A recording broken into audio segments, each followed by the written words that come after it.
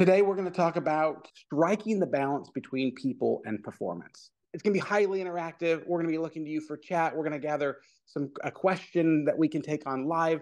But before we do that, we're going to jump right into this first question. But Liz, do you want to talk a little bit about this topic before we get into the first question, or should we bring up the first question now? Well, we're going to talk about this shift. I'll grab this and we'll just keep passing this like a conch back and forth. We're going to talk about this tension between people and performance. And is it a tension? Like, we are seeing this happen out in the business community. As so many companies have said, we have been really focused on people and well-being and culture and belonging and all of these really good things. And then they're finding, as maybe it's the macroeconomic environment, some companies are missing their numbers. Like, there's this swing over to the performance side of things. And I think it's easy for all of us to look at this as this swing, like this pendulum is swinging back and forth. And I think it's dangerous because when we make these wild swings, we end up like with whiplash and overcorrecting. It's like me and my tennis forehand. I take these wild big cuts at the ball and then I'm off balance and Yeah. And so I find that it's helpful for me to think about this more as like maybe like the market needs to correct. Like, we have overcorrected maybe to one degree. There's a term we hear a lot. It's kind of corporate jargon and lingo is over rotating. Oh, we've over rotated on this. But I actually think here it's a helpful metaphor to think like, how do we correct where we've made a little bit of an over rotation? And rather than a wild correction in our grip that affects our game, how do we make small changes that bring people focus and performance focus into harmony? Here's some of the questions that we want. And these are questions we would love to have you light up chat with. And the questions that I want us to think is like, are these two factors, people focus and performance focused, are they in tension? Or can you actually achieve a level of harmony between the two? And maybe the question I most want people to chat in on are insights. Could you, as a leader, as an organization, as a team, can you be 100% people focused and 100% performance focused? Is it more like a 2x2? Can you be really high and fully committed to both?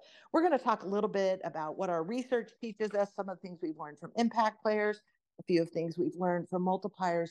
Like, is there a tension between these two, or can we create harmony? And we're going to talk a little bit about what psychology teaches us about how do you close gaps between expectation and performance. That's a good place to start. So, if you think about this, what we're really trying to figure out is, as we look at this balance between people and performance, is where's the potential and how do we close the gap through these small configurations and calibrations? So let's look at the first question. Let's bring that up.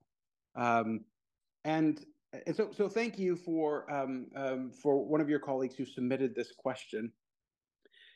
I'll read it out here.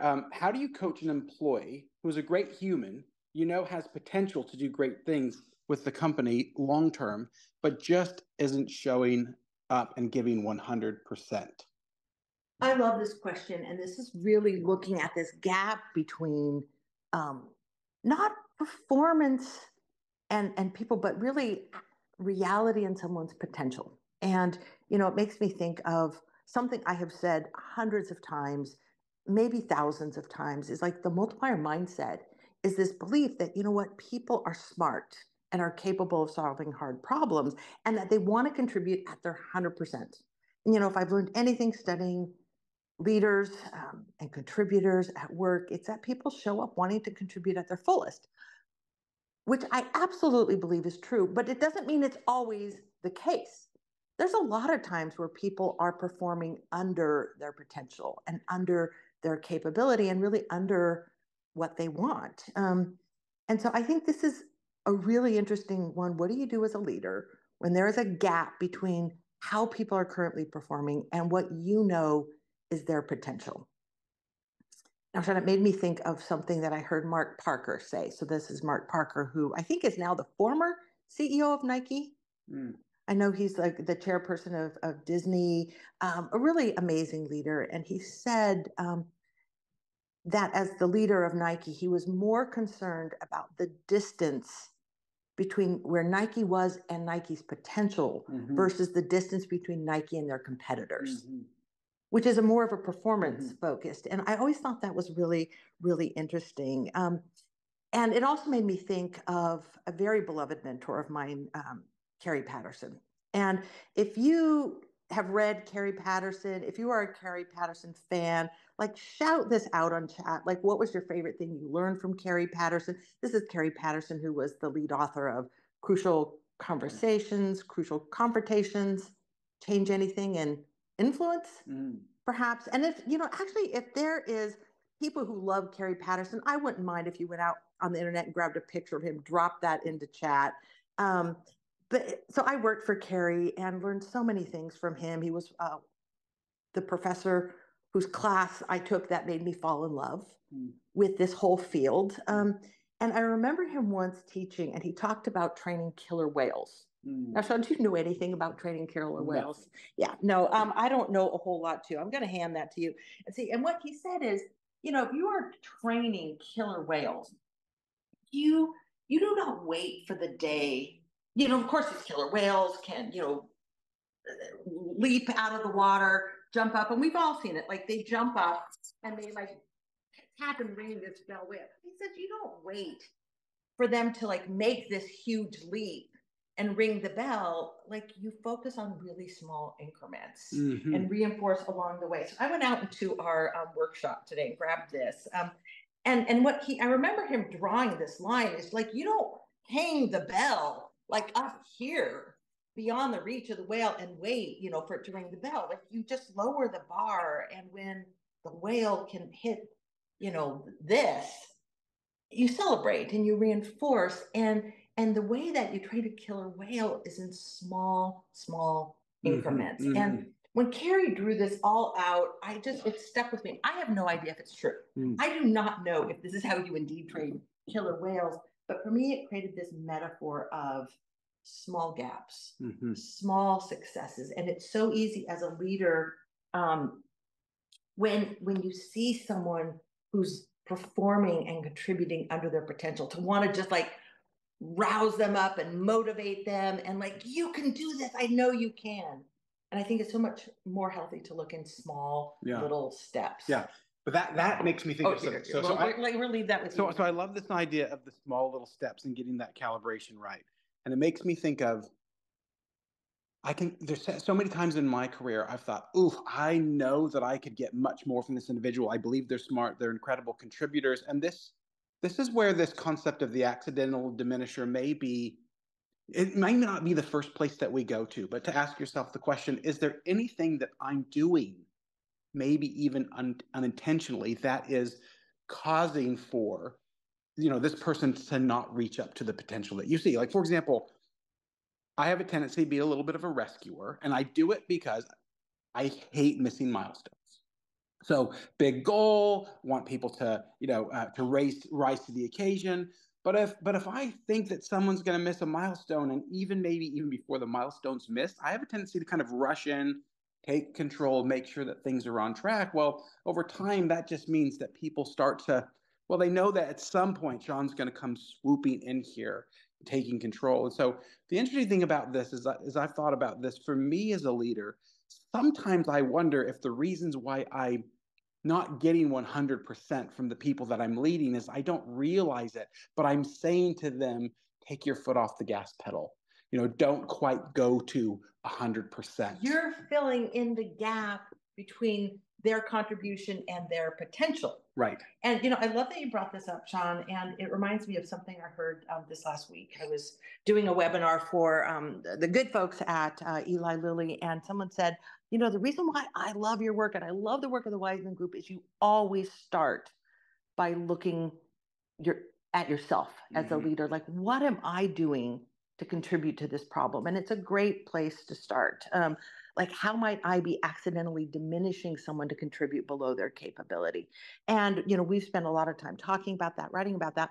I want to also share another Carrieism. So another thing I learned from Carrie Patterson, and I was just a young intern, and I remember working for Carrie, and one of his frameworks was when you have a performance problem, you need to step back and diagnose it.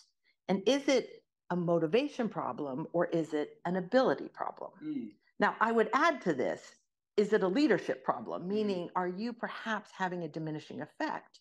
Or is it a knowledge problem? Maybe someone doesn't know. I can't tell you how many people have said, I had no idea I was missing the mark. I had no idea I was contributing below my capability. And we've talked about that in our last sessions. How do you give feedback? And someone said, yes, I saw it on chat. Yes, you can be 100% people focused, 100% performance focused, but it requires radical honesty and radical candor. And we've talked about this idea of the thermostat and giving people information about, like, too warm, too cold.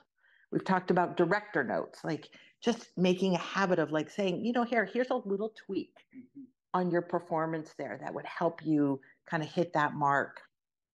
But I want to talk about, like, what if it's a motivation problem? And what if it's an ability problem? Maybe we'll start with ability, because I noticed, I think it was Stephen here in chat, made a reference to, Shawn, can I have you take a look at that? He made a reference to Adam Grant's new book. And I think this is a fabulous read. I'm a big fan of Adam Grant. Adam Grant's also a big fan of our work with Multipliers. And, this book on hidden potential, the science of achieving greater things, it really breaks down what people can do to develop their potential and to live up to their potential and to develop talents. And it's not a given. There's a science behind this. And one of the gems in this book, and it's a great book because there's sort of a diamond here on top, is that there are certain traits that people who tend to develop potential have, like they tend to be imperfectionists. They tend to enjoy discomfort, and let me see, what was the other one? They tend to be sponges. Yeah. But if you don't naturally come by that, there are things you can do. And he talks about scaffolding and, like creating deliberate play and taking side steps. And I think that scaffolding is a great metaphor for leaders. Meaning, if you've got someone who's contributing below their potential, how do you create scaffolding that would help them take these incremental steps? So I want to pause here, Shawn, and I want to just put this out to chat. Like, if you've got someone delivering below potential, what is scaffolding that you could put in place to help them achieve a series of small wins? Let's see what's said here. Okay, I'm just going to grab my reading glasses to make sure that I can read it right. Okay, so stretch assignments. Julie, thanks for just kicking us off there. Consistent check-ins from Andrea. Make it safe to fail. And let's see if we can even tease out a theme as we let some of these roll. So this is fun. Trish says incremental self-reflections, benchmark goals from Heather.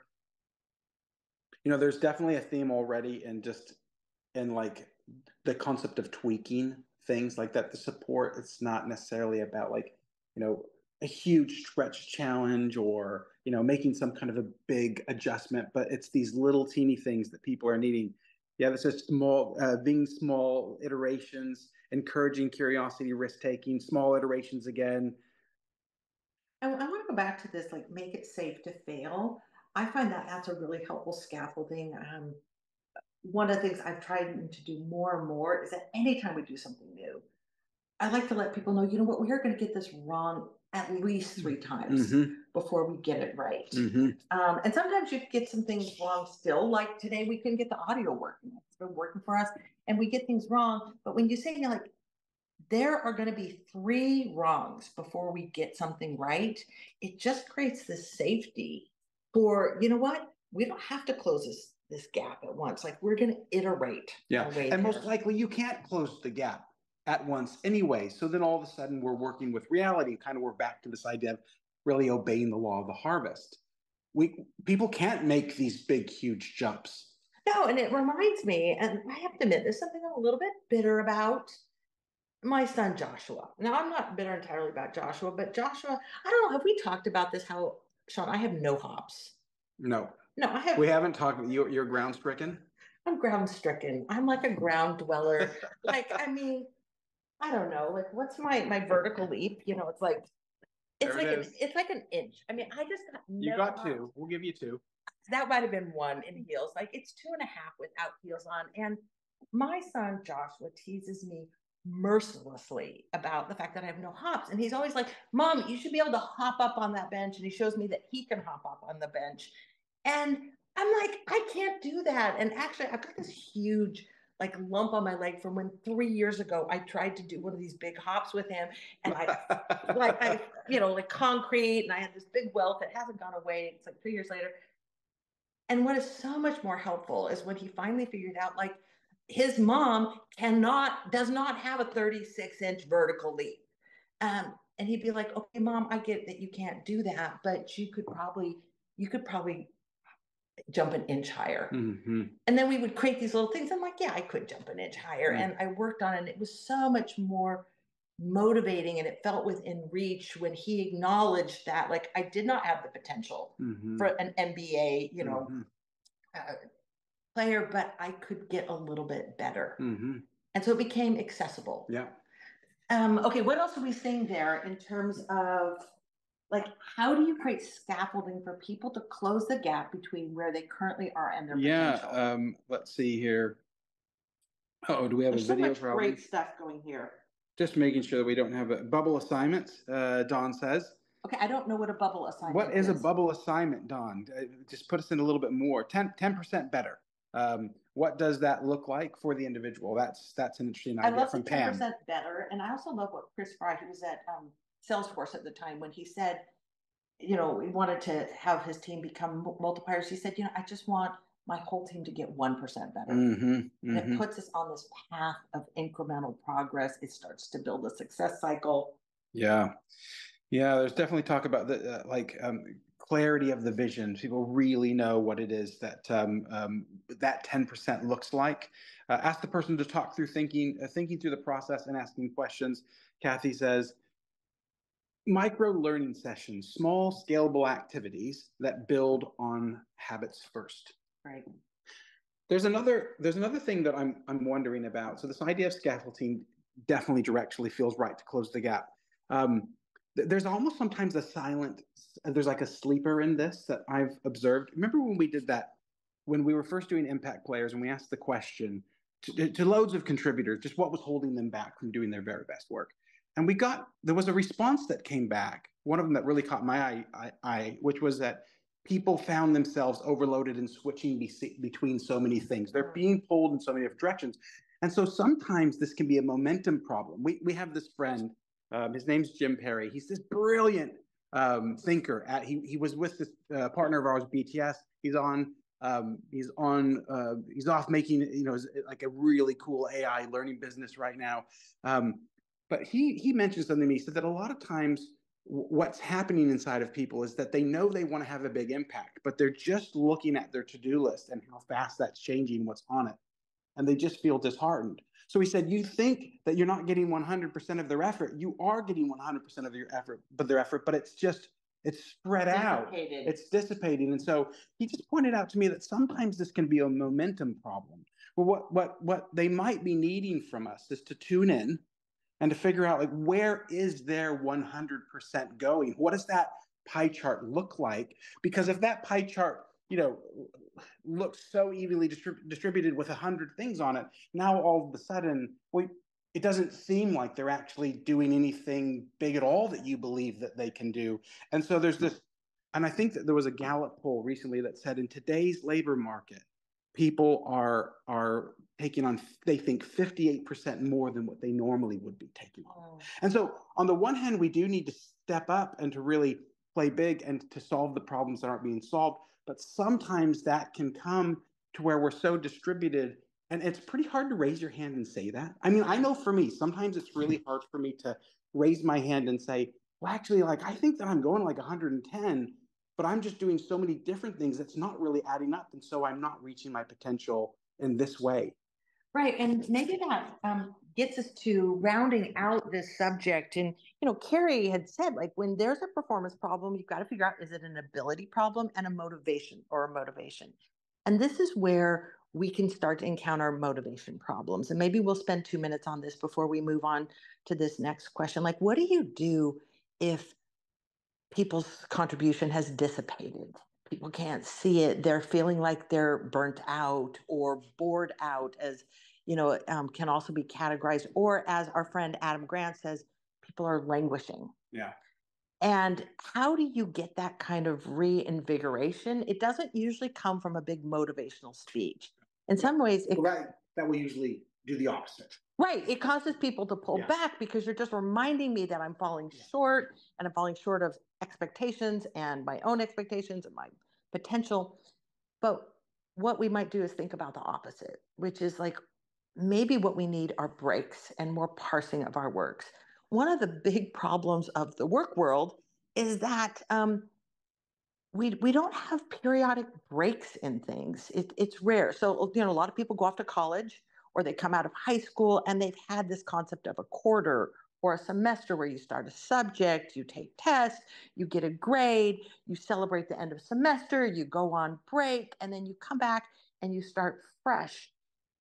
And most of us, work just feels more like, a habit trail, a hamster wheel, like a treadmill where we're going and we don't have these breaks. And this is one where we might think about, okay, if someone's under contributing to their potential, maybe they need a new semester.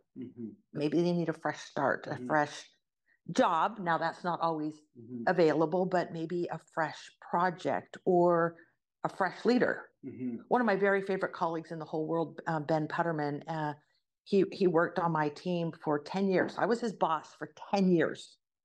And I remember that I'm like, Ben, I think what you need to really grow as a professional is you need a different boss.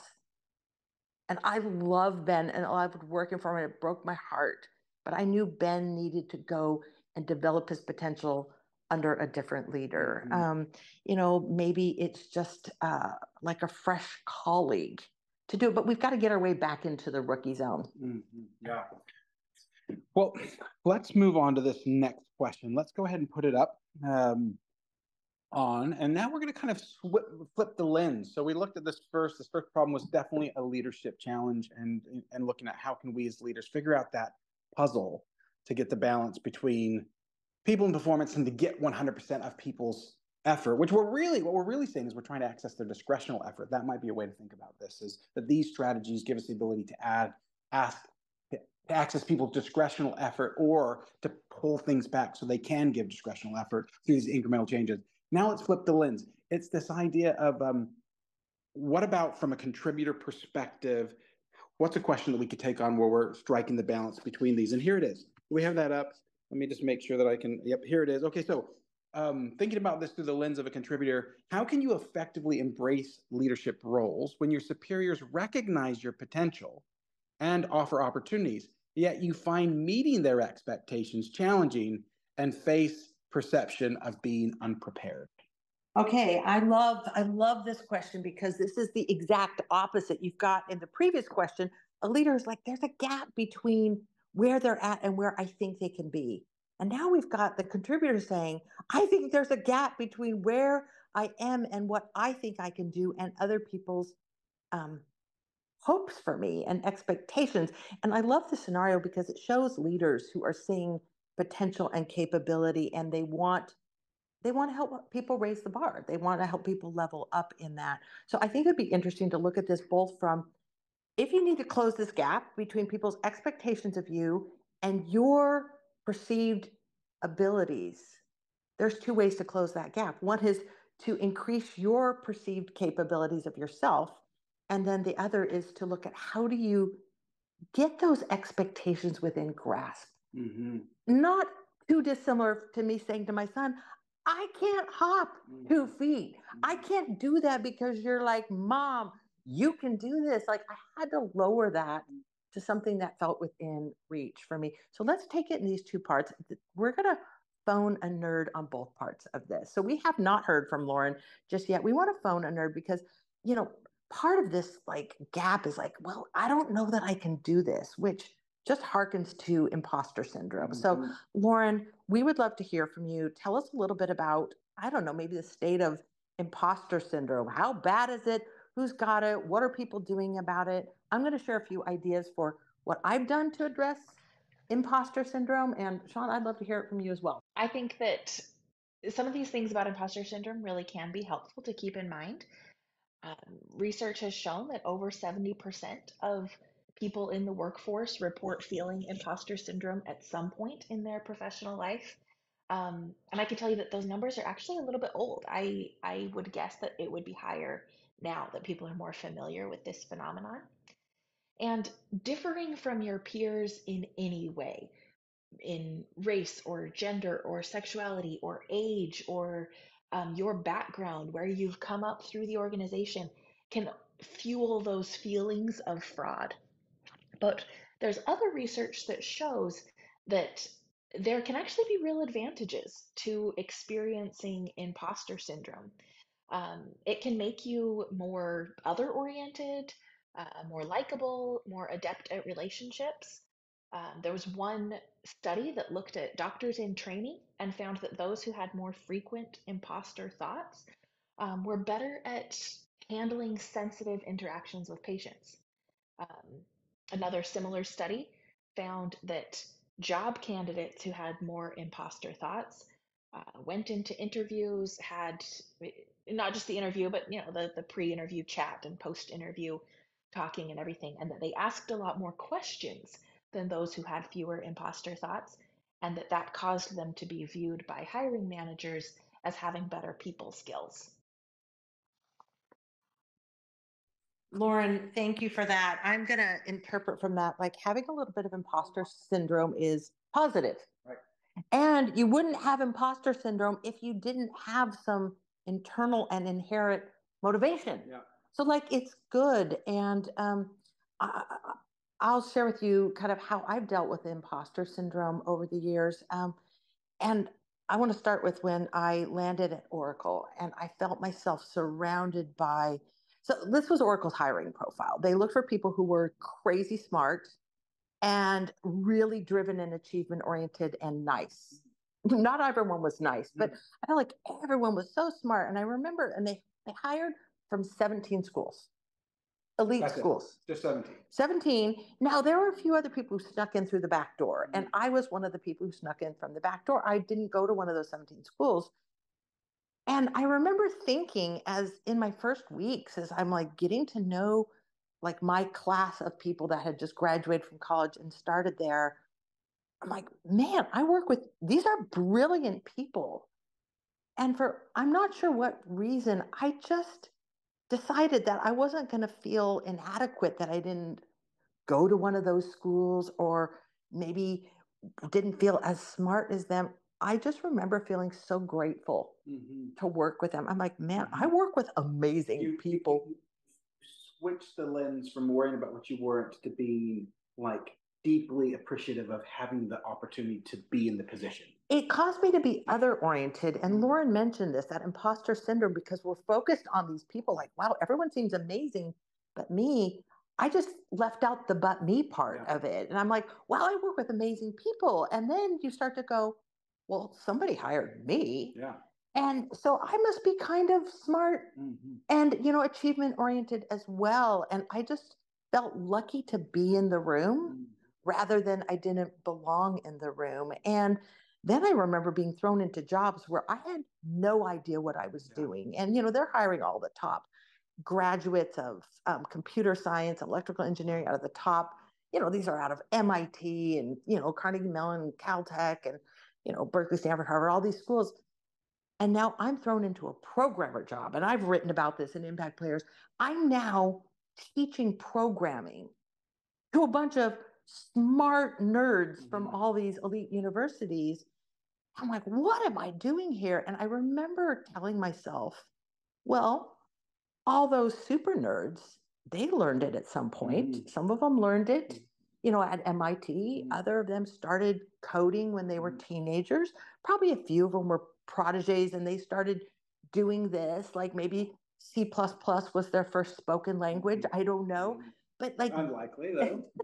Like they learned it at some point, and I'm just now learning it at this point. Yeah. And maybe even that means my learning is fresh. And like we all learn things at different points. Those things have really helped me kind of stay out of that imposter syndrome moment, which is like, well, I may not know it, but I'm capable of learning it. So has there, like, what has helped you, Shawn? Yeah. I am a super late bloomer. So I'm dyslexic. And when I was a kid, they put me in the room with the 3 other kids that were poking each other with their compass. And I knew that meant something about me and about them. And so I just stopped trying. I mean, it was good intended. There was good intentions to be, and I love the people that, had me in the little room with those, those few select kids. And I just joined in and poked everybody with the compass too, because that's what, for those of you that don't know what a compass was, back in the day, we had these little things that had a little spike so you could twirl and make these little beautiful circles. So I kind of learned that maybe I wasn't as smart as everybody else. And so I stopped trying. Well, that reinforced later in school that maybe I wasn't smart. And I remember we did one of the standardized tests where, you come in and they figure out where you are. And I thought, well, I'm not very smart. They told me it wasn't going to be graded. So I thought, well, if it's not going to be graded, then I'm going to just do hangman and draw little pictures of animals with the bubble, with the, what are those things called? The bubble with the little, the scantrons. A couple weeks later, I got called into the principal's office. My parents were there, and I was like, I'm sure I haven't done anything. I started going through the inventory of all the bad things that would have been above the waterline, and I realized that there was nothing that I could be in this troublesome situation. And it was about 10 minutes in, I realized that they were extremely concerned about my intelligence level. And then I realized, and then I thought, well, man, I'm not that bad. Like I'm pulling C's or something here. This is like 7th grade. And then I realized, oh, it must have been that test that I was doing all of those little animals for. And so now this administration is really worried that like I hardly have a pulse. But this is kind of what happens sometimes when you're not an early bloomer, or you kind of, for whatever reason, you take into that job that you're not as capable as those other people. And one of the things that helped me big time in this scenario was recognizing that in this world, there are people that are not early bloomers, that there are loads of late bloomers. And so I had to start kind of betting on myself as a late bloomer instead of, wishing that I would have been that young kid that got into the science fair even, because my cup of dirt didn't even make the line, right? And so I think that part of this is just recognizing that we're all on these different trajectories, and that there are some people that are just going to grow much later in life. There's a second thing that I'll just. I love that you shared the story, because it's like I know this about you, but it's like I'm shocked every time I hear this about you. I was just talking with someone about you just last week, and they're like, "Oh, Shawn Vanderhoven has this warmth and this personality that belies his like whip smart intelligence," and like maybe that was a late bloomer, but like I see you as like, man, one of like the most intelligent people I've had this privilege to work with. So I think part of it is like helping yourself see yourself as like, you know what, I don't know it, but I can learn it. And people are saying beginner's mindset, growth mindset. I think another strategy for upping our capability against these gaps is to pull something that we learned from impact players and our research. And it was one of the things that we found about the people who are having the biggest impact in the workplace and in their work, and these real difference makers, is that they looked at scary things through a different lens, where other people, and they saw threatening situations differently, where other people saw a threat and something that was risky, they found opportunity in that. And so we've got here our opportunity lens, and Shawn, they look good on you. And like, I think it's natural and normal for people to first see a threatening, scary situation through this lens of like, this is risky, this is a threat to my success, a threat to my concept as a smart, capable person, this is a threat to my productivity, it's a threat to my leadership, it's a threat to my reputation. And we find it's natural and normal. Some people never take off those lenses. And, and what we find is that the impact players, they may first see this through a threat lens, but then they very quickly or eventually put on more of an opportunity lens, which is like, okay, I'm looking at the same thing. This is not delusional optimism. It is not toxic positivity. The threat lens is necessary. And leaders, we have to help people first see things through a threat lens. Because if we never let people look at the threat, they have a hard time looking at the opportunity. But we find that the people who have a lot of impact say, okay, now I see this sucky situation. I don't like it, but how is this an opportunity to add value? How is this an opportunity to be useful? How is this an opportunity to serve? How is this an opportunity to demonstrate leadership? How is this an opportunity for us to do things differently, to learn, to show our flexibility when the audio doesn't work? Like, yeah, it sucks. And those 10 minutes suck for everyone, but it was an opportunity for us to like exercise some flexibility muscles. Well, you said something that I find really interesting, and that is it's actually fairly valuable to have both lenses. And if you're prone to see things through kind of like contingency strategies and liabilities, well, then you can start there. You can write down all of the risks that you see in a situation, but then you can stretch a bit to then say, but I'm gonna create a second column of what are the opportunities that lie here. So then you can even take an educated and a balanced approach, but just not being frightened off, or at least kind of diminished by this perception that you just can't do it because it's going to be too hard. Right. And it's not like this is a better lens. It's that these lenses can exist in harmony. Right. And I think it's really healthy on a team where a leader talks about what could go wrong. And that is going to reduce that gap for people on the team. Okay. So we've talked about what we can do to kind of up our perception of our own ability. Like, okay, I can handle that. I see value creation there.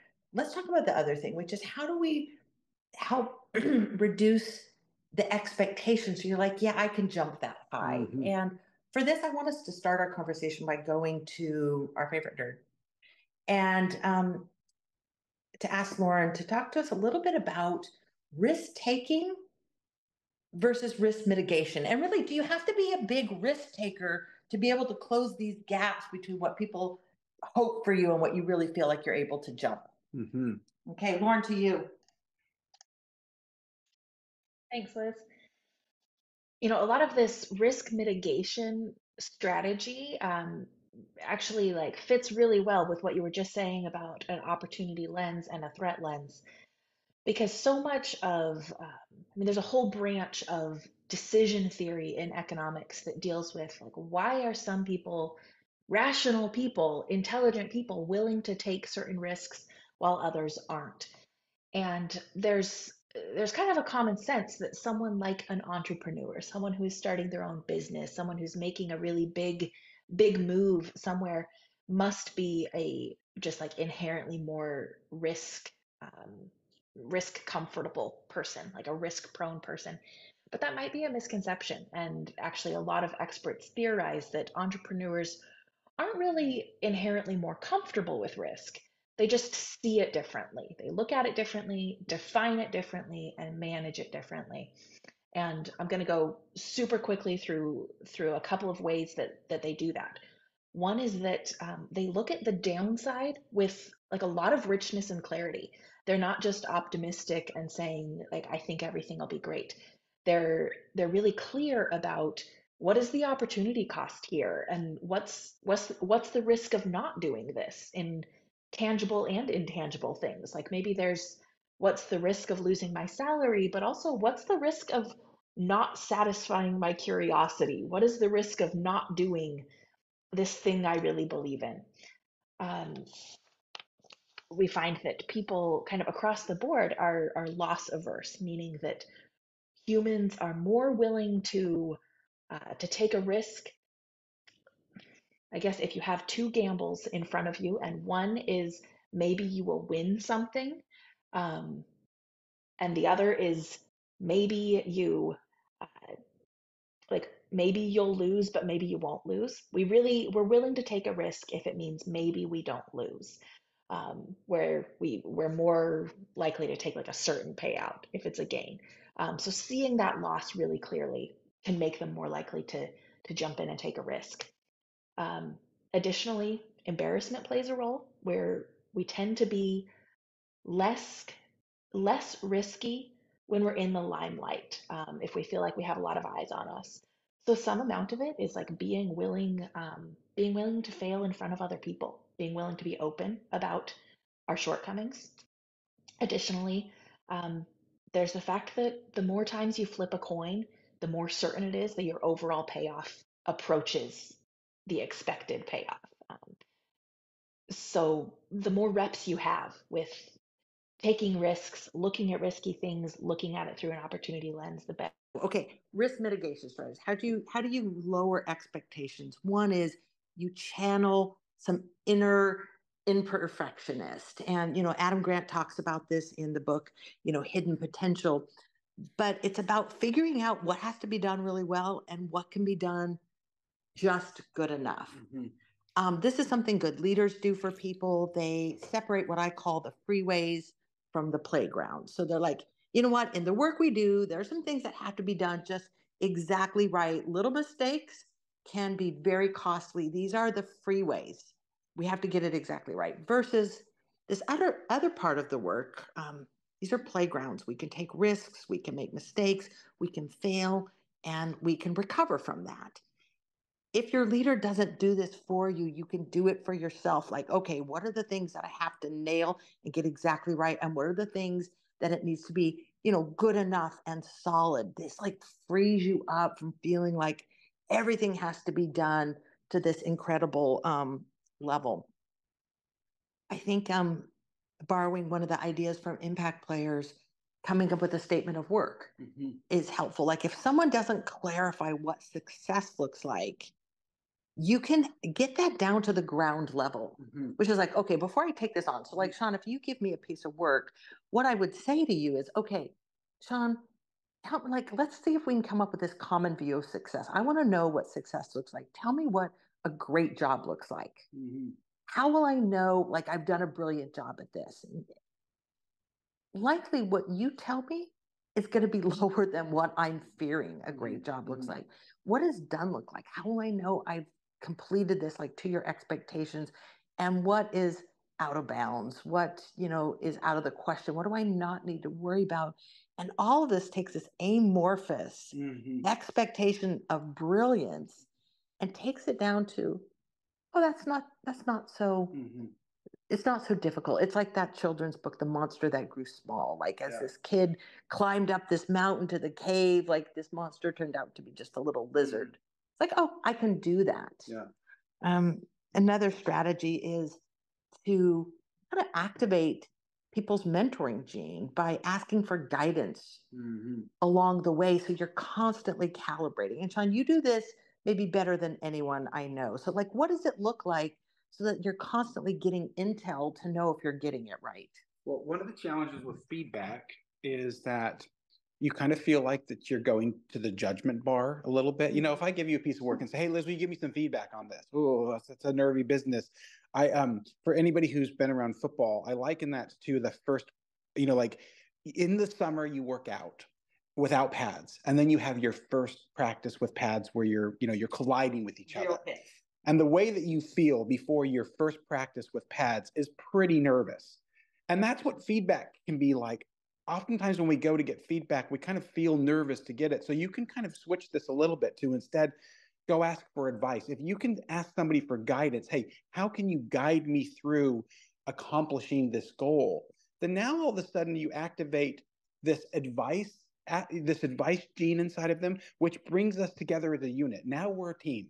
You're advising me so we can win together. And so when I'm giving this kind of guidance, I'm now like really invested. Yeah. And so instead of judging me or telling me on whether I've done something that's good or bad, now you're kind of thinking about, oh, well, we could do a little bit of this and a little bit of that. And you're probably even pulling in a little bit to some resource maybe that you have to be able to help the situation, or definitely at least thinking about what the path might look like so I can exceed, rather than just getting a stamp of, a grade or something like this. And so I find that asking for guidance, which gives me kind of a future push, like it's like cutting the path, if you will, I feel half as anxious because I'm not worried that I'm going to be sized up, but rather I feel like that I'm going to, kind of start an adventure with my boss. And I would add to this, it's like acknowledging that there is this gap. And we talked about like activating a mentoring gene. And I'm thinking back to a coaching assignment I had at Apple, where there was a really, really capable executive who had some bench strength issues. Like the organization needed him to step into a really big job, but the people under him were not as capable and were not perceived by others as capable. So nobody wanted the B team to come into the meeting. Everyone wanted the executive. They wanted the A player. And he was having this trouble because he couldn't grow into this other role because no one was willing to tolerate his underlings stepping in for him. And he's like, they're just going to get beaten up in the ring. And so we devised this little plan. And what it was is that he went around to all the other executives where he needed to send the B team in. And he said, you know what? They're not me and they're going to be struggling, but I'm trying to develop them and develop their capability. So like, I just wanted you to know that I'm like working on developing them. That's why I'm sending them rather than myself. Yeah. And I remember meeting with him after he went out and did this, and he had this huge smile on his face. I'm like, how did it go? And he goes, well, not only did they not beat them up, they took these people under their wing. Yeah. And so these executives he thought was going to rip them apart, they were like, hey, you know what? Like, yeah, what do you think? And what do you want to add to this? And it activated this mentoring gene because people want to close gaps. I think maybe it's one of the overarching principles here is we don't like gaps. Yeah. We don't like them when we feel a gap between our capability and potential. We don't like it when people in our team, and we're also motivated to close it. So if you acknowledge the gap and you let people know you're learning and you project not clueless learner, but intelligent learner, like I'm working on this.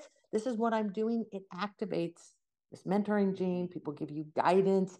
They're vested in your success, and it helps you close it. Okay, we are kind of getting towards time. We're out of time. I want to see what people say on chat. Like, how do you close the gap between people's expectation of you and what you believe you can successfully deliver? Put that in chat. We'll just take a moment while you put your thinking in there on how do you deal with these gaps as a leader? What are the best strategies that you found to deal with the gap as a contributor? Thanks for putting this in while you're putting these thoughts in, recognizing that we're at time. Let me real quick announce what we're going to be doing next month. We've all been in these situations where you've had, as a leader, something thrust upon you. Maybe you pick up a team member that you weren't anticipating, and maybe they don't want to work with you either. Or maybe you're in a situation where you've been asked to do something that isn't something that you particularly want to do. Or as a contributor, you're put on a team that you weren't asking for or looking for. We all have these situations where things occur. We feel like things are thrust upon us, and we're a little bit out of control. Next time for Leadership Matters, we're going to take on these questions. How do you deal with these situations where you feel out of control? And maybe you are slightly, to be able to still contribute at your very best, or to lead in a way where you get people's very best thinking. That's a wrap for us. Liz, do you have anything that you want to say before we go? I love the way Heather Short and Hi Heather said, celebrate small wins, then co-design the next step. Jessica said, curiosity plus candor plus co-creation. It creates meaningful progress. Again, do not wait till like the whale jumps up and hits the target. It's like celebrate each one of the small wins, break it down into pieces, let people know there are gaps, mind the gaps. Thanks, Liz. Okay, till next time, we're excited to see you in a month. We'll send some communication out to connect. In the meantime, have a fantastic rest of your Tuesday. And thanks for hanging in with us with, a good 10 minutes of audio problems. It keeps us humble. We're going to see what we can do to fix that next time. Thank you.